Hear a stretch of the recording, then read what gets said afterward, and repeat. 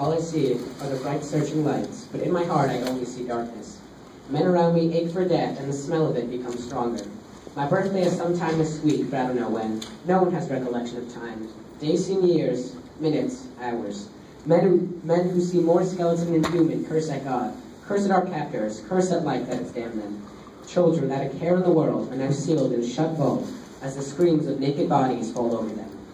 Hope was the only thing that has kept us alive, but now hope itself is hard to find under the thick, black smoke that comes from the chimneys. We hover together in a bitter silence. We don't know who barks louder, the dogs or our captors. I look at the blank stares on victims' faces. At least their suffering is over. The only thing that has a warm bed are the lice. I dream of what life used to be, then the screams of dying mothers, dying fathers, dying friends wake me up. But I can't help them. No one can. I am trapped like them. You can smell the decaying corpses of bodies piled as high as the camp itself. Even when I sleep, I can't escape hell. I only hear the horrors of little children yelling as the doors are sealed and they cling to their mothers. But no one can be saved. It's too late. Even if freedom comes, I am already dead.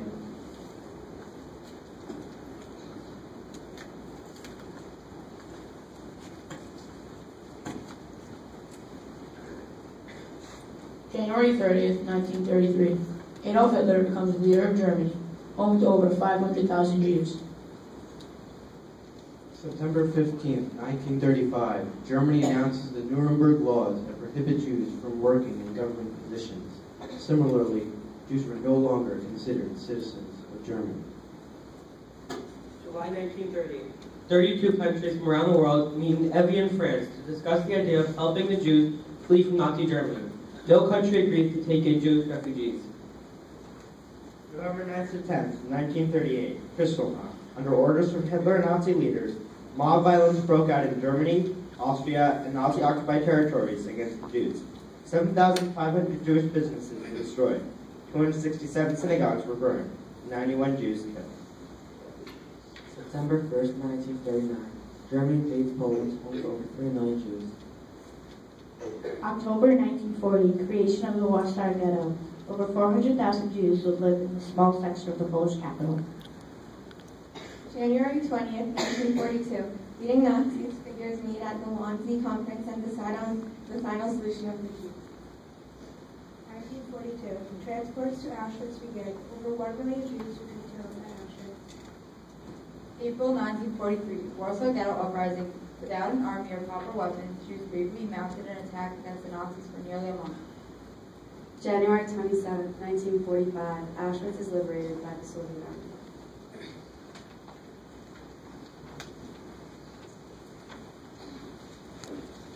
Even though the Jewish people were systematically rounded up, relocated, sent to concentration and work camps. The millions were exterminated in the final solution. Ours is a story of survival. Of strength in the face of weakness. of determination in the face of doubt. Of hope in the face of seeming hopelessness. We are not just the people of the book. We are a culture, a religion, a history, a tradition, a future. Today we celebrate the heroism and the card. and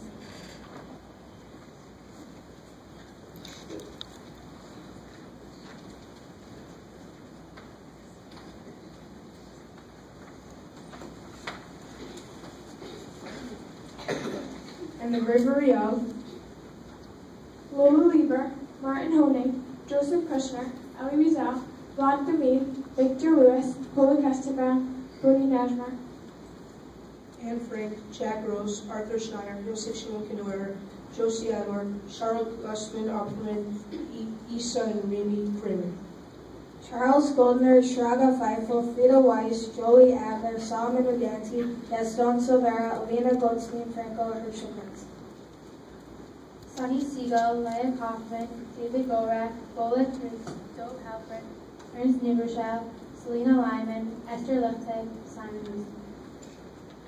Jakob Kapper, Rachel Kojak, Zoltan Calvary, Renata Lamkana, Gil Fast and Kaufman, Joseph Dow, Victor Lewis, Irvin Eisner. Alicia Appleton Sherman, Isidore Halpin, Hannah Cohen, Eleanor Freeman, Jack Nicholson. Miriam Halpin, Julian Cohen, Margaret Greenwald, Fitzy, Mark Scott, Dr. Rosenberg, Maya Shmuel Halabi, Selma Hinkle, and Leah Leonard.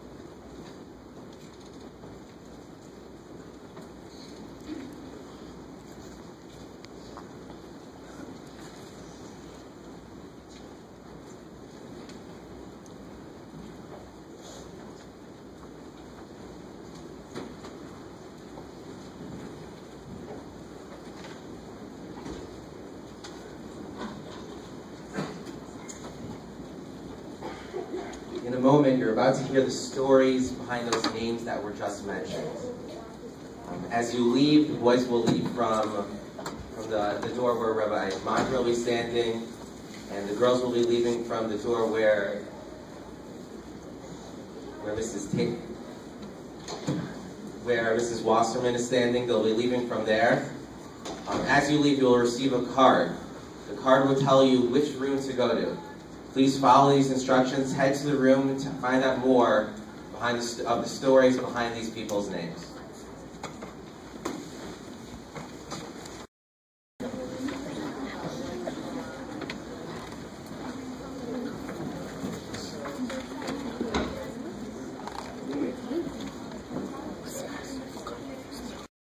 Was born in Brussels, Belgium on March 21st, 1939. Josie lived with her mother and her father. She was an only child. She was 3 years old when the Holocaust started. Her mother was a clothing designer for the Royal House of Belgium, and her father was a tailor. Since Josie Tran was so young, her only memory before the war was getting taken away to hide by teenage Jewish ladies, otherwise known as nuns. Belgium was liberated in 1945 by the Russians. After the war, Josie Tran met up with her parents and moved to America. She's now a tour guide in the Washington Holocaust Museum. Josie Tran's whole family survived the war. During the war, Josie hid in the Christian convent with the two nuns that took her away as a child. And there they got secretly married. Joseph Vow's art skills saved him from perishing along with the others. For example, Joseph wrote in his diary, "Dear Diary, I worked as a draftsman in the construction office. One day, the Nazi supervisor ordered me to make a thumbprint out of one of the drawings." In Belgium in 1940, Dora and Shlomo Jarboe knew they needed to get out. They heard about boats leaving from Dunkirk, France to the United States. Along with their daughter, Miriam, my grandmother, who was very young at the time, they made their way to Dunkirk from their hometown, Antwerp, Belgium. When they arrived to the dock in Dunkirk, they were told that the boat was only taking soldiers and they couldn't get on. They then decided to go to Portugal and catch a boat to the United States from there. On foot, the family made their way on the back roads of France with the young daughter to Portugal. At one point during their journey, family were gassed or starved. In the end, it's the determination of the human spirit and the will to go on that is the true survivor. During this election, Jack and his family were all sent to the left to die. Jack, getting this from a Nazi official, showed this to one of the guards, saying that he could work. He was then sent to the right to live in a concentration camp. My great-grandmother, Jolie Adler, was born on October 21st, 1922. She was born in a place called Kosice in Czechoslovakia. She had a job, although she had no schooling. Her and her family were not so much involved in our Jews before the Holocaust started. After the Holocaust, Jolie returned from the small town she lived in. She survived with her brother, Joe Adler, who was liberated from New Charklevin in December of 19...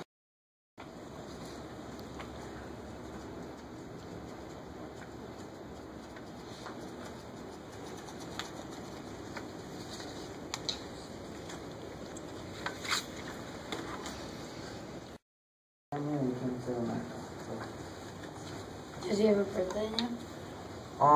Yeah, I think they gave him birthday, I'm not sure. Like an adoption birthday? Yeah, something like that. I'm not sure exactly how that worked. And when he came, so they gave him a name when he was living with his Nazi family.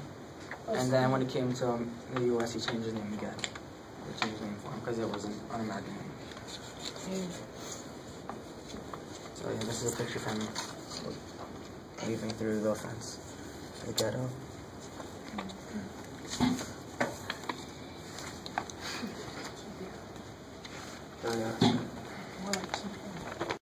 Two sons, or two brothers, to the crossroads from here, to the Bronx, to settle home, and they started living there. Selma and her two parents stayed in Germany for a little while. Then they realized how bad it was getting that they should leave too, so they went to Israel. They stayed in Israel for a couple of months, and then their brother sent them a letter saying that they should come to the U.S. and it was all safe there. So they remember bringing pots and pans like I have here with them to the U.S. And then they lived in the U.S. They had many kids there, and they started a huge family. So that's the original pot that she brought? Oh. We do have it, but it's too bad. Sure. Okay. So, my person's name is Rachel Kojak. On March 5th, she had snuck off with her friend Childa when the SS came to her house and they were deported. When the rest of her family was deported, her friend's family, Childa's family, took in Rachel as though it was her own daughter, and they bleached her hair to make it look blonde, and she already had blue eyes, so she was able to get fake papers that she was an Iranian and she wasn't actually a Jew. She had this little teddy bear that she had with her mother's pin on it that she would always have with her. When she was there, when she was in hiding, she didn't really have a lot to do because she couldn't really just go out and about, so she would sketch and paint a lot. So here's a picture of something she could have drawn of her hiding place, which was underneath the toy box. The toy box had two false bottoms. The first one was like around here.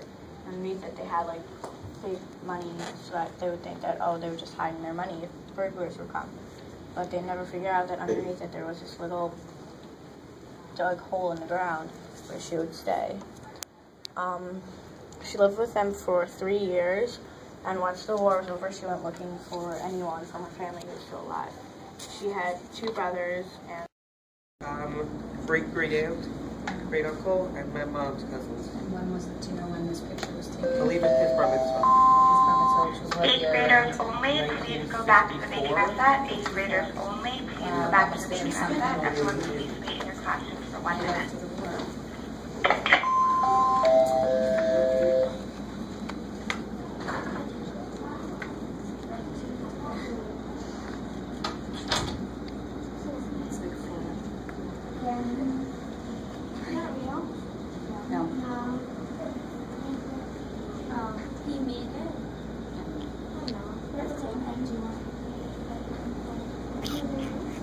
Imagine what there was like a bar mitzvah in 1954.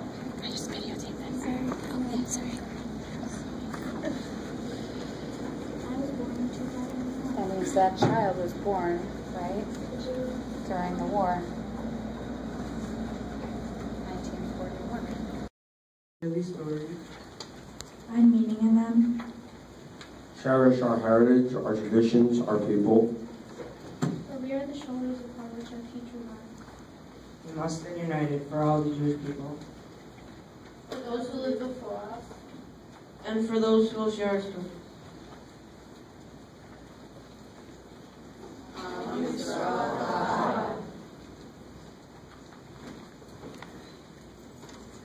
Please stand as Eli and Talia recite the Kelmalei Rachamim.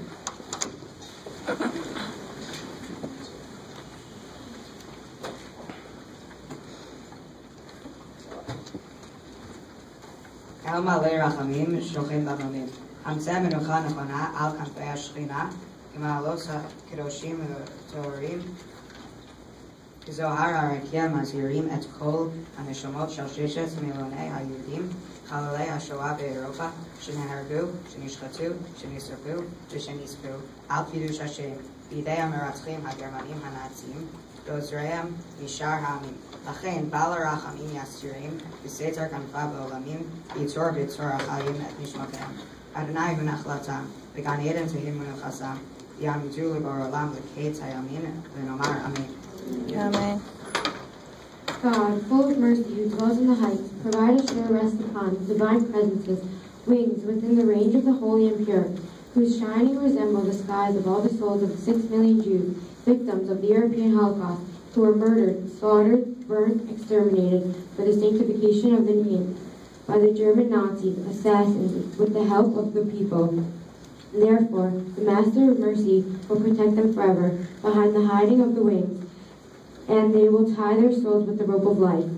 The everlasting is their heritage. The Garden of Eden shall be their resting place, and they shall rest peacefully upon their lying place. They will stand for their fate in the end of the days, and let them say, Amen.